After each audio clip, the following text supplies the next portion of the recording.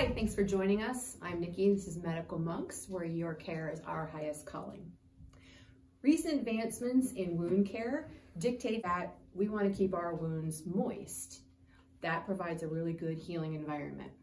But as in all things in life, there's an exception to that rule. And so today, we're actually going to be talking about keeping your wound dry. Why would we want to do that? Well, for one, showers, swimming, those kinds of activities actually do carry waterborne bacteria.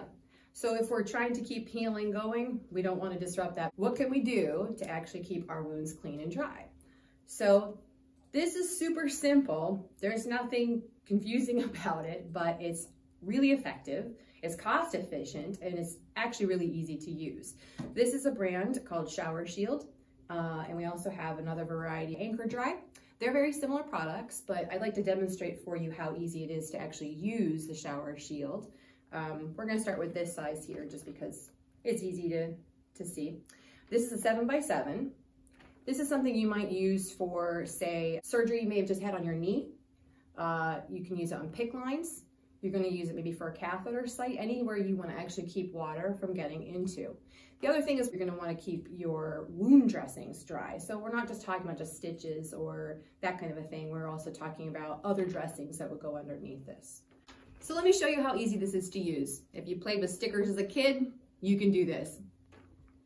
There's a simple peel and stick on the back, and this is all in one sheet, and the backing is one piece too.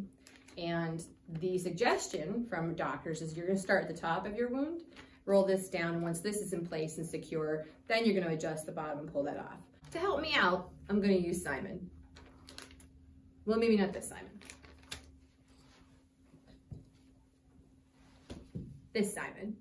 So as you can see, Simon has a stoma, and we're gonna talk a little bit about that in just a moment, but Simon also has a wound. So one of the things about your Shower Shield, it's actually gonna save you money because you're not going to have to change that dressing after your activity. And just for demonstration purposes, we're gonna go ahead and use the smaller shield. But what you wanna make sure is that your wound is going to have at least an inch around the outside of it. So we're gonna place that about there. And we're just gonna press and stick that. And we're moving around his crevices. And then you're gonna pull the bottom off. And you're gonna fix it just like that, and make sure everything is sealed up. This will last you one shower, obviously. Each one of these has a week's worth, so you're good for the entire week. One of the more surprising things you might find, or I certainly did, is how sticky the adhesion is, but also how gentle our customers tell us it is to take off. So we're not destroying that skin barrier underneath there or any other healing happening there. It just peels off easily.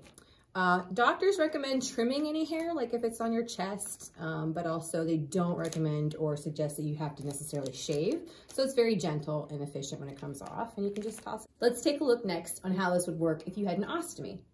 One of the other more common uses for this product is actually for protecting an ostomy bag in the shower or bathing. And I'm going to show you a little bit about how that would work.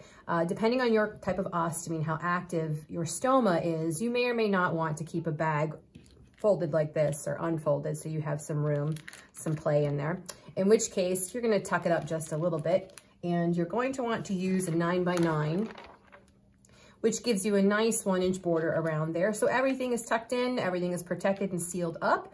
And when you are done, you're just gonna take that right back off, on with your day. If you have a stoma that is somewhat more predictable in its output and you're fairly confident that you're not going to need all that space, our customers like to tuck and roll the bag up. And you might wanna use a smaller one, a 7x7. Make sure those ends get actually tucked in there. What this will do is actually save you from just the hassle of having anything wet whenever you're getting dressed again, or even having to just take off a bag and change it if you're not ready to do that, protecting that skin barrier underneath. A couple of other uses for this product include covering feeding tubes, tattoos when they're healing in those first couple of days, and continued monitoring of glucose, those little monitors now that people can wear.